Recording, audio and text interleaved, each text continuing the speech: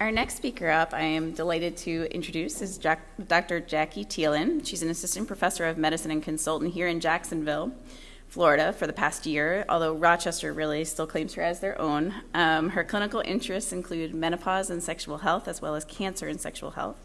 And she's helping to launch a women's health center here in Jacksonville, which will be coming soon.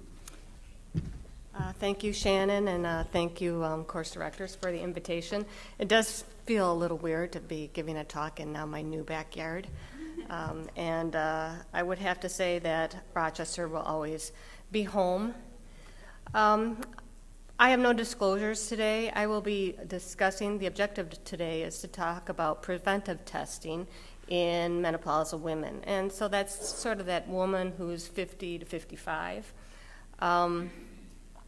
I would have to also appreciate the course directors to have a panel that's all non-gynecologists. Needless to say, I'm feeling a little intimidated by being in a group of all gynecologists. As an internist, my life is about not just the bikini part of women, but all of women. And for most of you, actually, even as gynecologists, you're sort of stuck, as I would say, like most of us internists. You still have to pay attention to all the other parts too, because a lot of women are coming to you often as their only touchstone in their health, and so you're having to act like primary care providers as well. So hopefully this next 18 minutes will sort of talk about what you might want to supplement some of those visits with. I want to also acknowledge, of course, that women are different than men. Surprise, surprise, yes, but this goes beyond just the reproductive tract.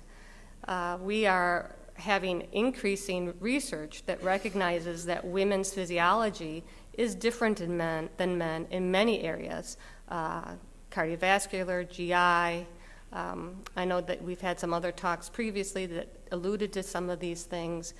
Even drug metabolism is something that we're all coming to terms with, that women aren't necessarily going to react and be the same as men. So it's not just about picking the drug for disease anymore, it's picking the right drug for the individual that's sitting across from you at the desk.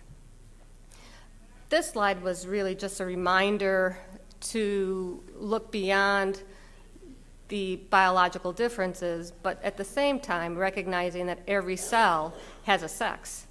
And so that is going to impact not just testing,